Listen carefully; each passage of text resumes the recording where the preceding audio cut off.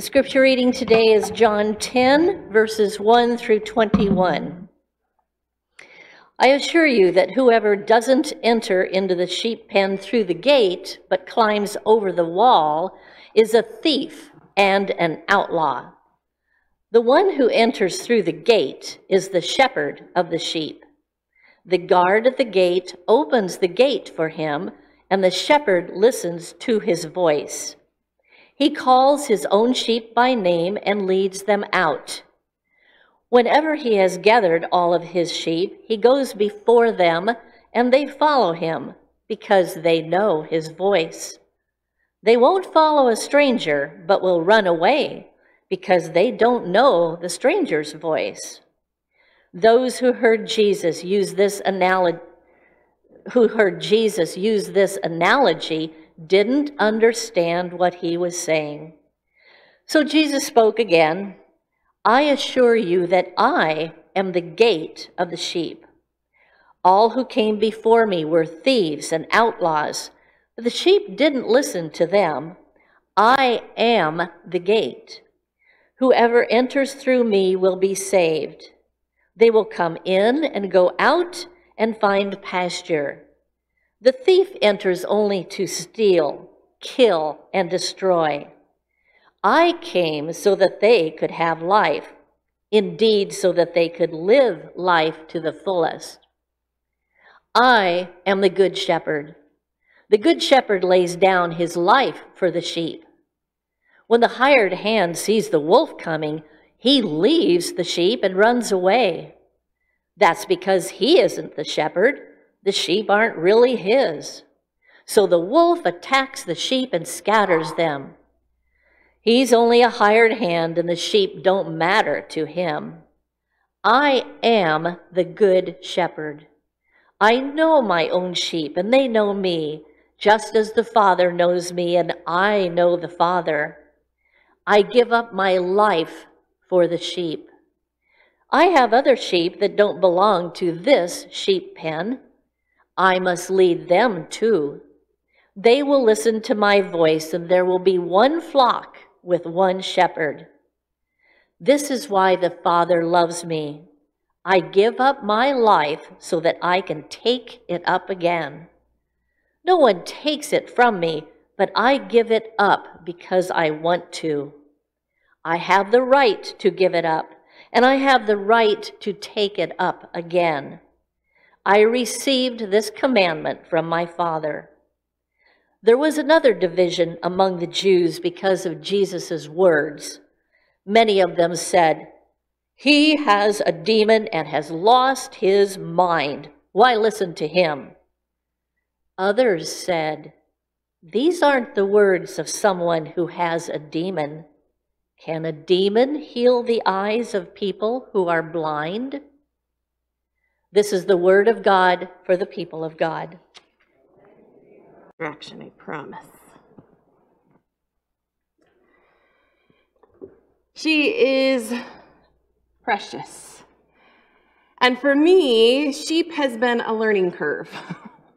Learning about shepherds is a learning curve. We did not grow up with them in our family, and I grew up in a small town in California where lots of kids did 4-H and FFA, and anytime we broached the conversation with my parents, the answer was the same.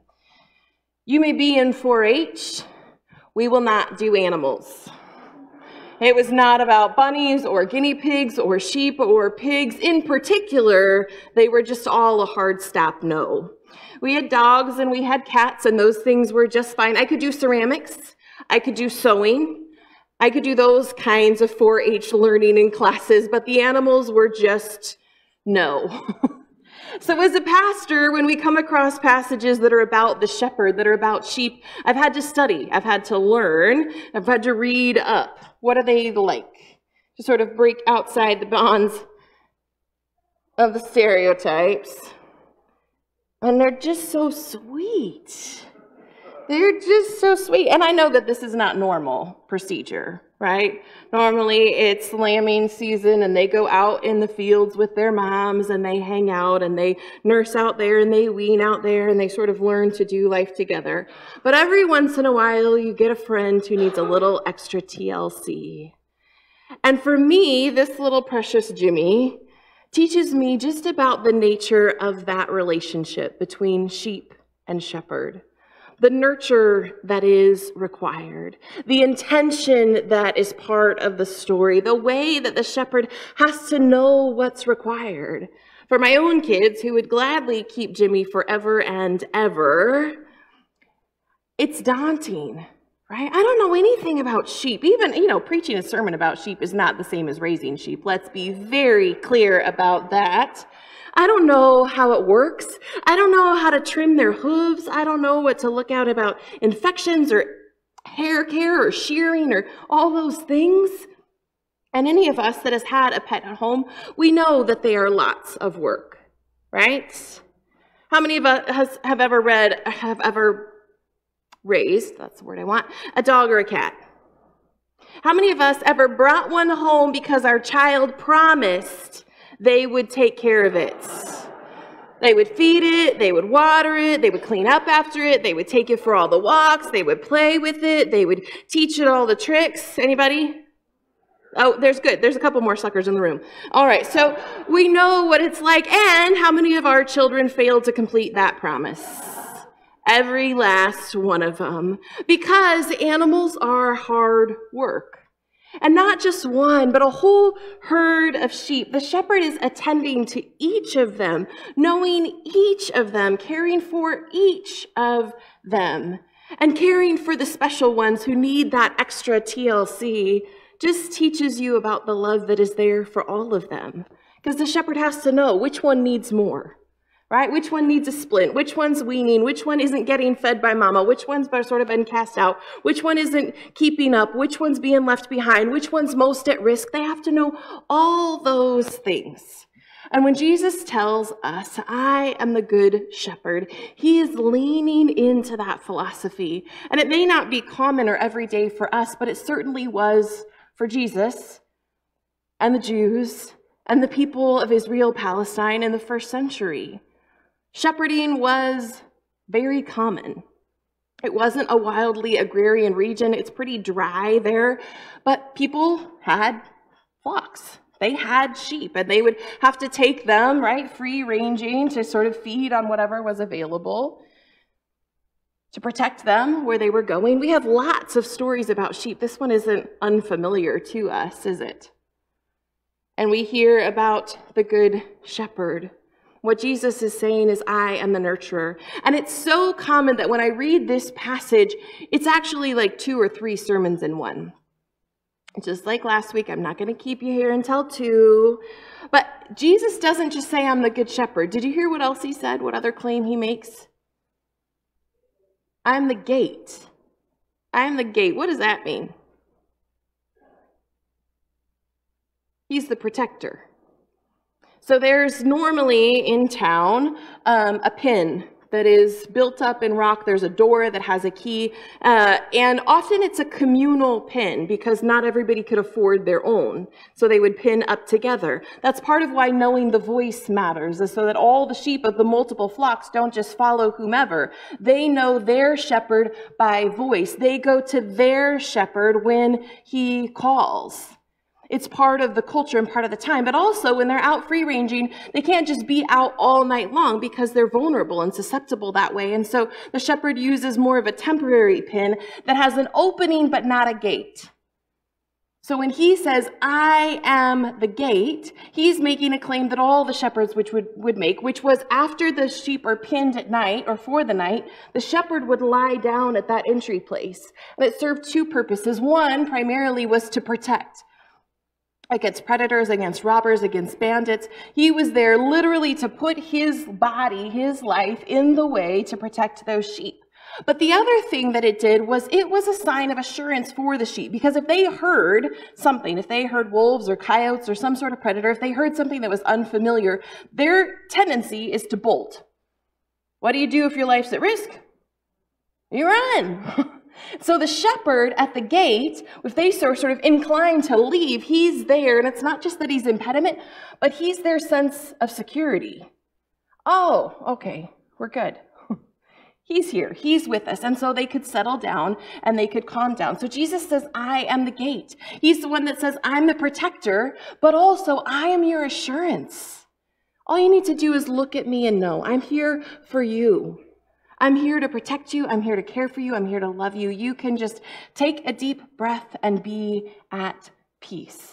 He is the gate. And he is the good shepherd. And particularly in this passage, what we walk in on is a bit of an argument and a dispute. And what happened was Jesus healed a man who was born blind. Some of us have heard that story before. And it was kind of controversial. There's this whole dialogue about sin and who had sinned, him or his parents, or all these different things. And the Pharisees are really upset about what's going on. And so they're in this debate with him. And Jesus is answering, well, no, it wasn't him. It was so that God would, it wasn't that the boy sinned, and it wasn't that the parents sinned. It was so that God would be glorified. And the Pharisees are just sort of mad as all get out. And they're starting to throw accusations. He's demon-possessed, he's a fraud, he doesn't belong here, he's putting on a show, he's doing all these things. And Jesus says, hold on. What we expect of those who are against us, what we expect of those who are doing harm, of those who are thieves, or those who are bandits, or those who are demon-possessed, is that they're there to do us harm. And when do those who are there to do us harm come? At night, in the dark. When they can't be seen, when they won't be recognized, when people aren't paying attention, when others are asleep so they're not like, hey, something's going on over there. They come in the night. But he says, I'm not coming in the night. I'm not coming I'm not coming in secret. I'm coming to be known. Here I am, plain day, midday. This is me. And you know what that shows you? It shows you that I am good.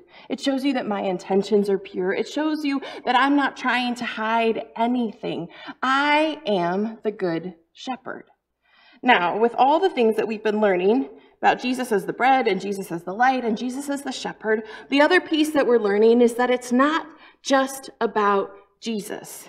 He's not just talking about himself as a man, because lots of people are shepherds, right? He's also saying God is the good shepherd. Hiya, I am, what we pull from the Old Testament. I am. God is the Old Testament. God is the old shepherd. God's the old shepherd. He's also the good shepherd. And that means that we know something about God. God is nurturer. God is protector. God is provider. And I don't know about you. Sometimes I have to sort of wrap my head, work at it to understand Jesus as bread or Jesus as light. But the one I don't have to stretch very far for is Jesus as good shepherd. God as good shepherd. Because I may not know much about sheep and I may not know much about shepherding in real life, but what I do know a whole lot about is nurturing care, loving affection. And that is an image of God that I can fully get behind. And when we sometimes tout or hear others tout that God is vengeful and God is angry, go, wait a minute. That sounds more like the bandits and the thieves. God is the good shepherd.